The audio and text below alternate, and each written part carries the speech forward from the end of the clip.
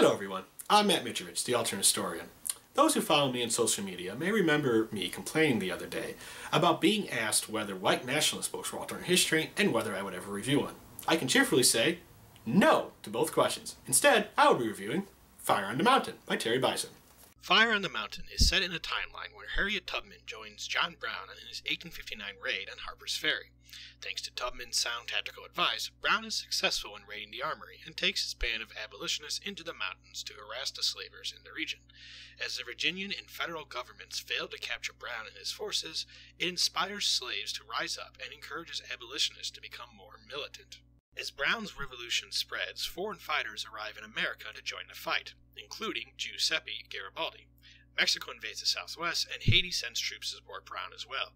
Instead of a civil war, America is racked by a revolution where even the northern states balk at sending troops to help the South keep their slaves.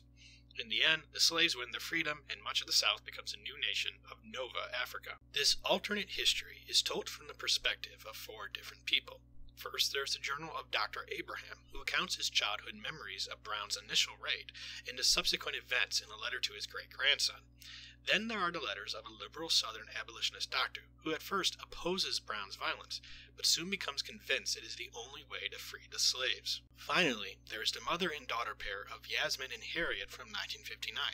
Yasmin is actually the great-granddaughter of Abraham. He never did get that great-grandson he wanted, and she's delivering his letter to a museum in Harper's Ferry dedicated to Brown and the Revolution. She is an unhappy character whose husband was an astronaut who died in space, and she is constantly reminded of this with the news of the upcoming manned Mars landing. I'll talk more about the alternate 1950s later, but right now I just want to point out that 3 out of the 4 point of view characters are black. More importantly, Terry Bisson rarely makes a big deal out of this, especially for Yasmin and Harriet. Just something to think about. I may take some flack for saying this, but the initial changes to history in Fire on the Mountain are actually plausible. I could see a successful raid on Harper's Ferry and the mounting embarrassments as the government fails to capture Brown, inspire slave revolts throughout the South, and encourage abolitionists to become more militant. This could have led to northern states refusing to send their soldiers to die just so the South can keep their slaves, which could lead to the southern states seceding in response. Thus, the American Civil War is still a fight to keep the Union together, but the South would have to split their forces between the rebels and the Union armies. But would this mean we would see an African-American majority state in the South? Probably not. It should be mentioned that Brooks does give Brown and his allies every advantage, and some make more sense than others. Foreign fighters picking sides in the Civil War are nothing new. We saw that in the Spanish Civil War and more recently in the Syrian Civil War. But Mexico invading the United States to retake the Southwest? Yeah, not happening. At the time of Harper's Ferry, Mexico was dealing with their own Civil War, the Reform War, which lasted from 1857 to 1861. After that, they would have the French intervention in Mexico in 1861, which would see Maximilian I given the throne of Mexico before losing it in 1867, and thus inspiring Americans to get drunk on Cinco de Mayo. So Mexico would either be willing or able to help Brown and his men. There's also an odd moment near the end of the book where it's mentioned that Britain intervened against the revolutionaries and they almost lost the war because of it. It's honestly one of the more bizarre lines in the book. As many of you may know, Britain outlawed slavery in their empire by 1843, and while in our timeline there were many pro-Confederates in the British government, their support was more about knocking America down a peg and securing their supply of cotton, rather than keeping African Americans in chains. Maybe Bisson was thinking the revolutionaries had it too easy and wanted to up the difficulty level, but it was really unnecessary. Of course, many would argue that the message of books like Fire on the Mountain is more important than the plausibility of its alternate history. Fair enough, but in my personal opinion, I feel you don't have to sacrifice the plausibility to get your message across.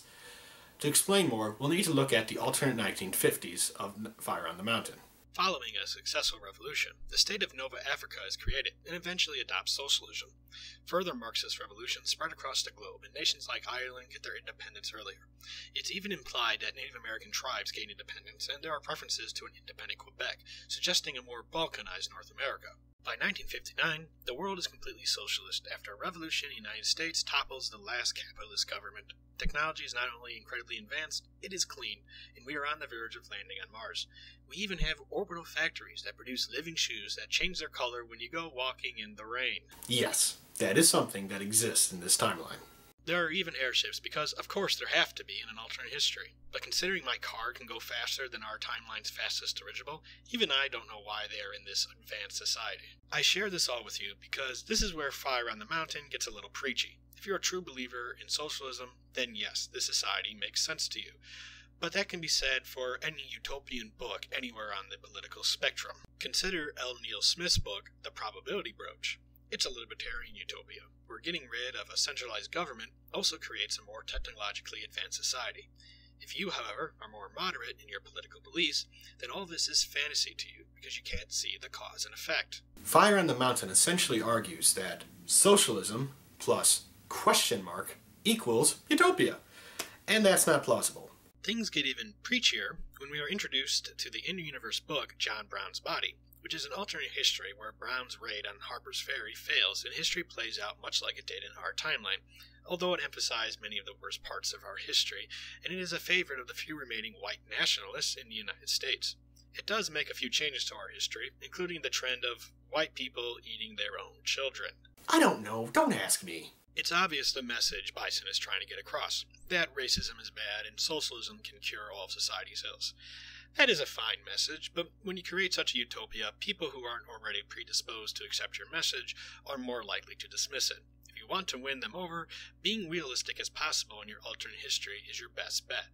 You want people to think that socialism can help improve society, and being plausible by toning down the sci-fi elements can help because it can make the reader think it is possible. Consider another socialist book like Upson Sinclair's The Jungle. Although remembered more for bringing America's attention to the unsanitary practices in the Chicago stockyards, it spent more time depicting how the corruption among the powerful and wealthy in American society drove the working class into poverty, homelessness, and crime. Near the end, the main character joins the Socialist Party, and while it does get preachy at this point, it does so without the sci-fi elements of Fire on the Mountain. Characters in The Jungle discuss how socialism can bring about a better future, instead of just showing the future. In my opinion, it makes socialism as a solution to the country's problems more believable to the reader. Despite all those criticisms, I don't want you to walk away from this review thinking I don't recommend Fire on the Mountain. On the contrary, I really think you should go read it.